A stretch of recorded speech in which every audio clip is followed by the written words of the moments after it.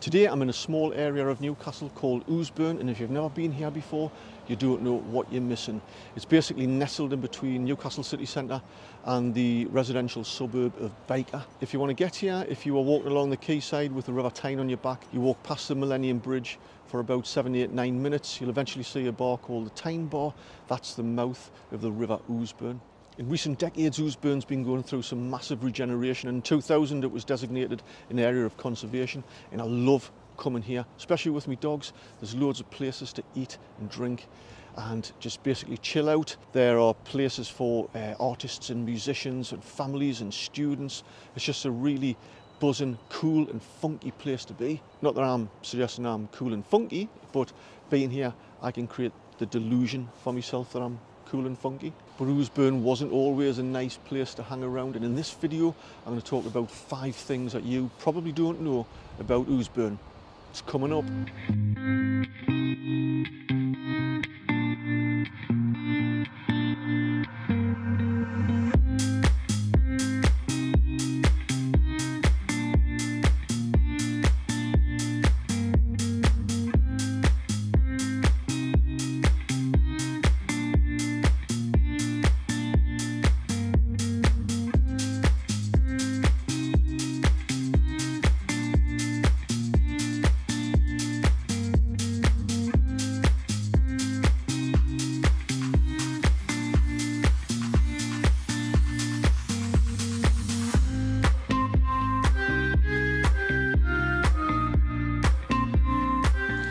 Number 1, during the 17th, 18th and 19th century up until about the mid-1900s, Ouseburn was the cradle of Newcastle's industrial revolution. The flowing river through this particular valley made it ideal for various industrial processes. During that period you had lead works, you had flour mills, flax mills, you had glass works and potteries, you had abattoirs and tanneries. Although I've got no idea why they had sunbed shops back then, but the place was absolutely a hive of industrial work that was going on at the time, and immigrant workers come to the area as well to earn some money. Most of the people who worked here lived here as well in squalid tenements. The place was just surrounded by dangerous chemicals and substances. Kids would play in the contaminated river. The goods that were made were taken down the Ouseburn River on small barges called wherries, down to the Tyne where they were loaded onto larger boats or ships to be transported elsewhere. So while I'm here, I'm going to talk about number 2, because the Ouseburn Valley has 3 bridges that run over it. The first of those bridges is the one directly behind me. It's the Ouseburn Railway Viaduct, and that was built in the 1830s, designed by John and Benjamin Green, and that was the old Newcastle to North Shields railway line. Originally had timber beams, but they were replaced when it was rebuilt in the 1860s with steel beams. So it's now the East Coast Main Line, and it's a Grade 2 listed building. The second bridge to be built in 1878 was the one that's furthest away behind me, the Baker Road Bridge Viaduct, and that used to have a toll on it of a halfpenny. And in 1899 it was widened by 3 metres either side to accommodate more carriages, and I believe for the use of a tram system, although the guy who designed it, his name's actually escaped us at the moment, so sorry about that. And the last bridge to be built, which is the one sat in the middle, that's the Baker Metro Bridge, and that was opened in 1982, and that was the first structure in Britain that had cantilever sections brought in and were put together with epoxy resin. That's right. The Baker Metro Bridge is held together by glue. Number 3, this year marks the 1900th anniversary of the building of Hadrian's Wall, which started in AD 122. And this place where I'm stood right now is the exact spot where Hadrian's Wall cut right across the Ouseburn Valley. And the story behind the building of the wall is that the Roman Emperor Hadrian, he wanted to build a fortress that marked the northern frontier of the Roman Empire. So he wanted to come to Newcastle, and he did. But before he did, he went to the library in Rome and he borrowed a book called Larniacel Geordie. So when he come up to Wall's End, he spoke to the troops. He says, "Right lads, I want you to build a geep big wall that's 15 feet high and 8 feet wide to keep out those pesky jocks. So there's plenty of our time. I want knee skiving, crack on." So they did. 3 legions of about 15,000 Roman soldiers from the Middle East, North Africa, Europe and Britain started the building of this wall, which took 6 years and stretched 73 miles from Wall's End to Solway and Firth and Cumbria. But where I'm stood now, where the wall was, you won't see any sections of the wall anymore.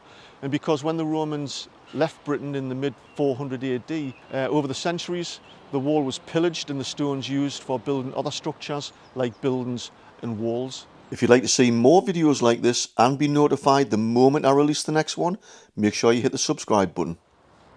Number 4, it's the Ballast Hills Burial Ground, which is right next to me here. And you might be wondering how it got its name, Ballast Hills. Well, the banks which surround Ouseburn School here, they aren't natural banks.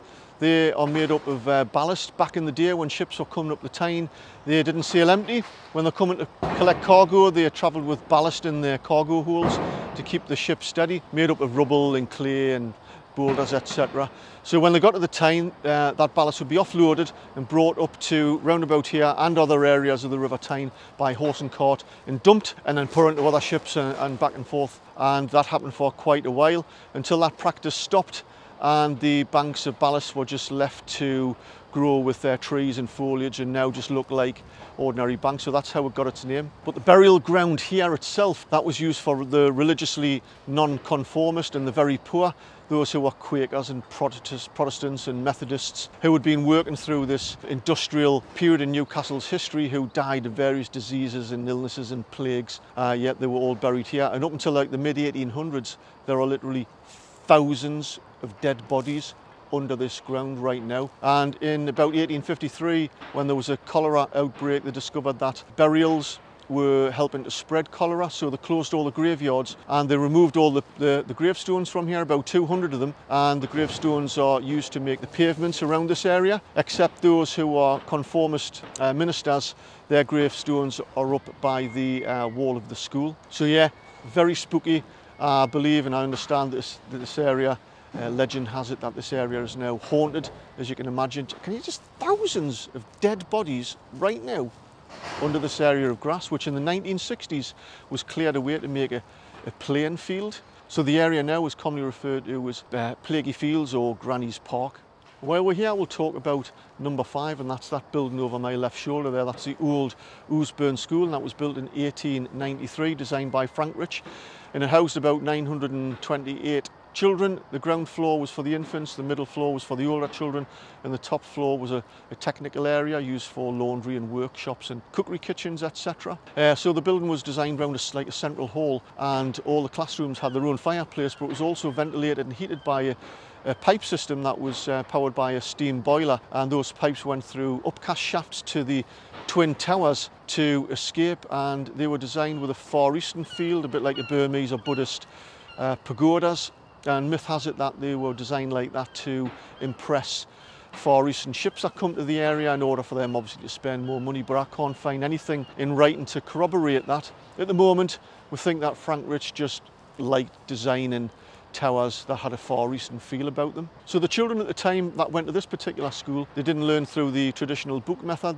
They were taught traditional skills and split into historically male and female things. The females learned how to cook and do needlework and housekeeping skills. The lads learned how to do joinery and other rudimentary building skills. And the school was closed in 1960, when then in 1993 the building was taken over and is now a business centre with offices. So perhaps you're watching and you went to this particular school, or you've got a relative who's probably aged about 70 and upwards who went to the school. If you did, leave us a comment below. I'd love to hear the stories of this old school.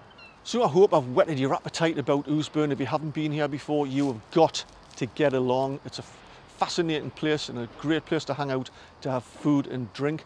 I also recommend the historical walking tour that they hold by the Ouseburn Trust every Saturday morning between 10:30 and 12. It's only £5. Get yourself along.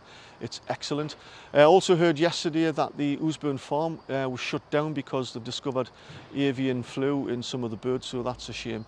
So anyway, that's it for the end of this video. If you liked it, give us a thumbs up. Don't forget to subscribe if you want to be notified the next time I release a video. Don't forget to leave us any comments about historical things going on about Ouseburn, but I'm also going to do a couple of more videos because there's loads more to talk about in relation to Ouseburn, and especially the pubs and cafes and restaurants, etc. So until next time, catch you later.